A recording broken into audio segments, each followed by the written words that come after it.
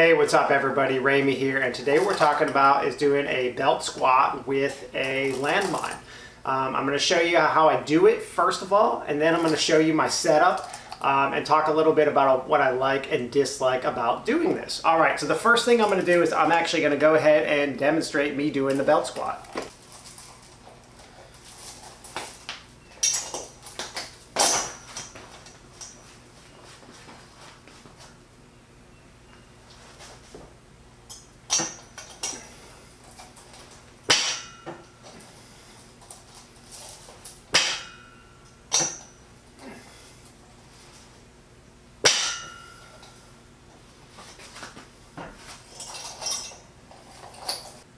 Alright, so now that you've seen me do it, let me talk a little bit about it. So the first thing I want to tell you is I did have a full-size bumper on there to show you that you can go down all the way with a full-size bumper. If for some reason you couldn't go down all the way with a full-size bumper, you can use smaller plates like 25s, or you can simply just stand on a board. It's going to fit your foot, you know, to give you like 2 inches of height, like a 2x8 or something like that. Stand on it and you'd be good to go. But you would need to stand on something that raise yourself a little bit if for some reason you weren't able to go all the way down. So let me talk about my setup. So the first thing is that I have a belt. This is a D-Moose generic belt I pretty much got off Amazon. Very inexpensive belt, came with a chain and everything that you see here.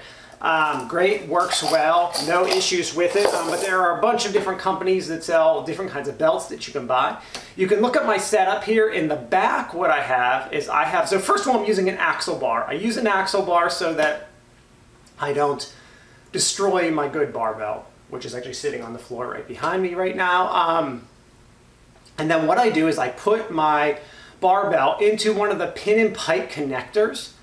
You can buy these from Titan Fitness and a few other companies. They're like $20, and then I actually strap the barbell in with a clamp so that it can't be pulled out while I'm doing the belt squat. And then as I go up the bar, you can see I've got my plate on, and then I just have a 10-pound on, just so you can see from the example. And then I have that clamped, and then I have one of like the silver metal clamps that I use to kind of hold my chain so it doesn't slide around.